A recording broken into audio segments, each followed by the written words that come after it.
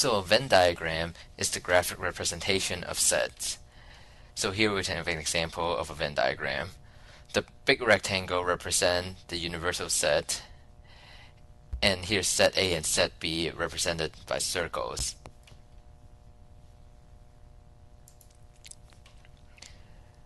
To represent a union, you would include everything that is in A or in B. So here you can see the shaded area is A union B. A intersects B, which is the elements only common between A and B. So on the Venn diagram, you would shade only what's common between A and B, which is the overlapping area in the middle here.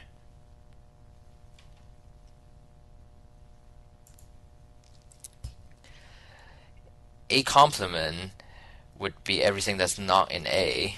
So here, as you can see, the shaded area, which is everything that's not in A but in the rectangle. And here the same way for B prime, which is everything that's not in B.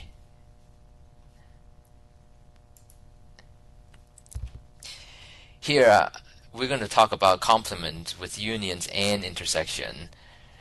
So first we're going to do A union B complement, which is everything that's not in A union B.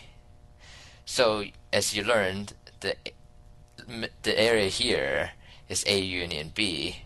So everything that's not in A union B would be the shaded area outside here.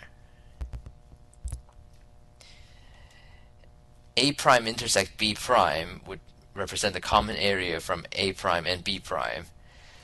So first let's break it down to A prime and B prime themselves. Here you can see again, this is A prime and this is B prime. So we want the intersection of these two, which is the common area between these two. And as you can see, this outside shaded area is what's common between the two. So A prime intersect B prime would be only the shaded area outside of A and B. And notice an interesting thing, that these two, A union B prime and A prime intersect B prime, they're actually the same thing.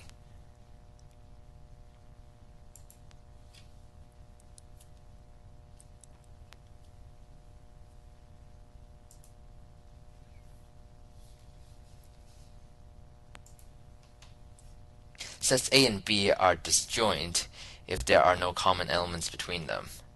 So here's an example. We have a set A with the elements 1, 3, and 5, and set B with elements 2, 4, and 6. So notice there is nothing in common between A and B. So A and B are said to be disjoint. And on the Venn diagram, you can represent it like such. Here's A and B, and there is no common overlapping area in the middle for them. The partition of a set X are disjoint subset whose union is the set X itself. So that's a mouthful of word. Let's do an example to see what that means. So let's set X be the days of the week. And here we have set A, which is Monday and Tuesday, set B, Wednesday, Thursday, and Friday, and set C, Saturday, and Sunday.